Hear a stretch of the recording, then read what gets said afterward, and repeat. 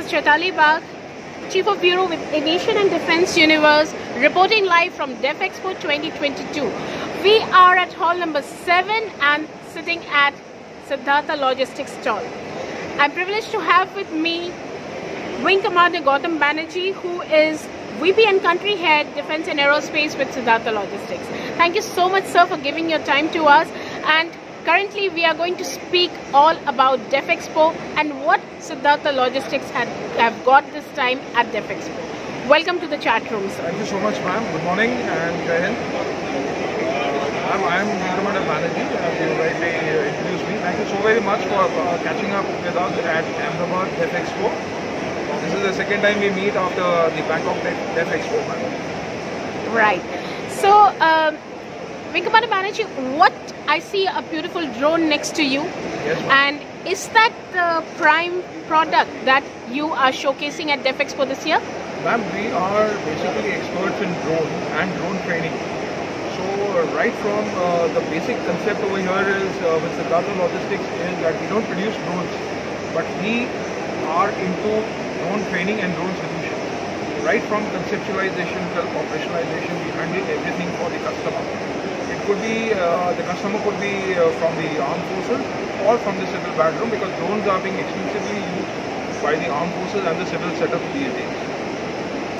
So, if you can go ahead and tell me more about the drone which is next to you and how you are marketing the specific drone for the Indian Defence Forces here.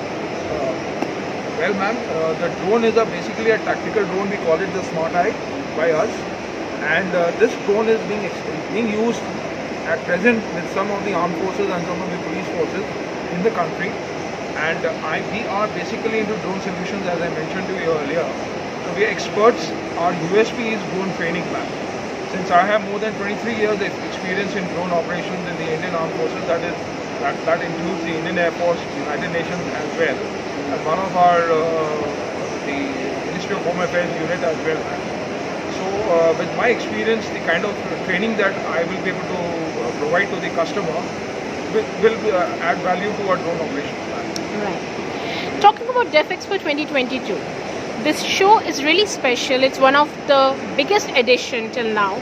Not only that, this time it is exclusively for Indian companies, the Indian industry. That's right. In fact, the foreign players who are here, they need to have either a subsidiary or registered in India, and then only they are participating. So how do you see this move? How this move is important and good for a company like Siddhartha Logistics? Ma'am, this in fact the move is very, very welcoming, and in fact it is very enticing as well, because we are dealing mainly in defense offsets as well. So all these companies, all these foreign vendors who are here employed with the Indian companies and the Indian Armed Forces will go a long way, ma'am. And this move is a very welcoming move. Since we will be dealing with the defense offsets, basically all these companies who are manufacturing in India or have their manufacturing hub in India, they all will be getting their basic modules. Could be avionics, could be engine, could be airframe, could be anything, ma'am. It could be regarding the aircraft, it could be regarding the guns, it could be regarding the smaller weapons. Anything that will be brought into the country is where we step in, ma'am. We have our free trade warehousing zone, which is located in Sri City in Chennai.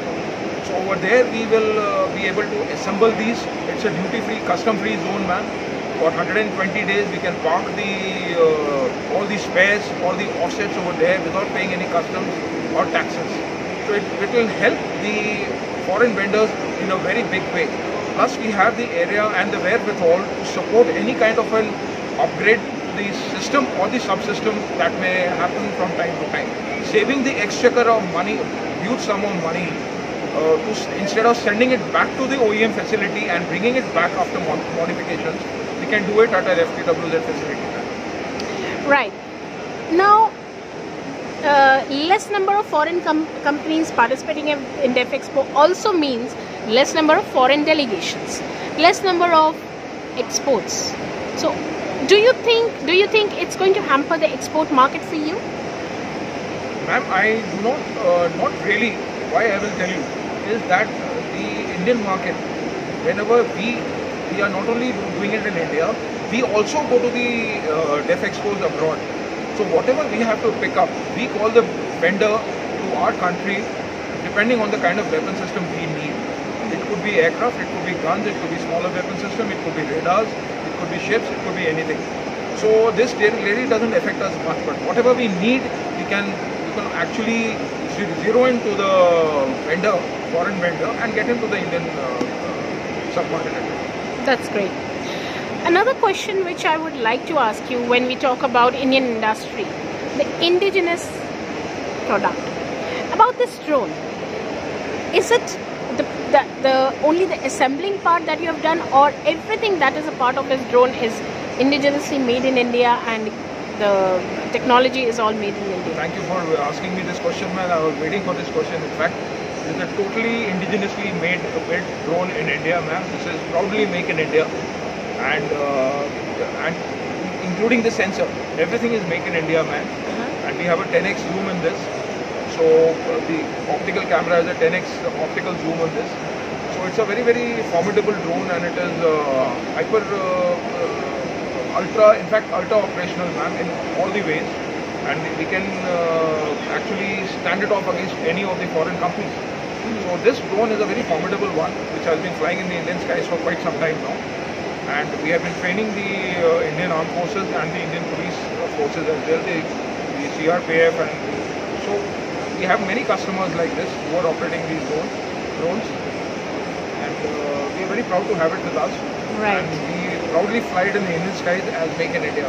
That shows on your face that you're really proud to, and you really like the question that yes, this is proudly made in India. Made in India, ma'am, and I'm proud to say that it's doing better than many foreign drones. Absolutely, yes, absolutely. Now, as you told me that you have, and in front of me is sitting a young drone pilot of yours. So, budding pilot, ma'am, he is Mr. Siddhartha. Yeah. He is one of my drone team guys, and he is a budding drone pilot, and he has a formidable background on drones as well. So we would like to talk more from Mr. Shubhankar about the drone flying. Yes. So, Mr. Shubhankar, tell me your experience about flying this made in India drone that we have in front of you. So, ma'am, I've been flying drones from the past 4 years, and I have flown a lot of varieties of drones. But I have to say, ma'am, but these drones, we are just competing with the foreigners, and this is exceeding in many ways than the drones which are manufactured out of India. Because I've flown them, it's a completely different ball game. This drone basically, it has a really good endurance, it's very mobile to fly, and it's very easy to learn. So basically, even without my experience, if anyone else comes and flies this, you can just, it's like just driving a car. You just put the cell in it and it starts flying. It flies itself, basically. The technology is so advanced that you just need to be there. The drone can fly itself. These are the technological advantages that are there. The way you're telling me, it sounds more like it's just playing with a toy.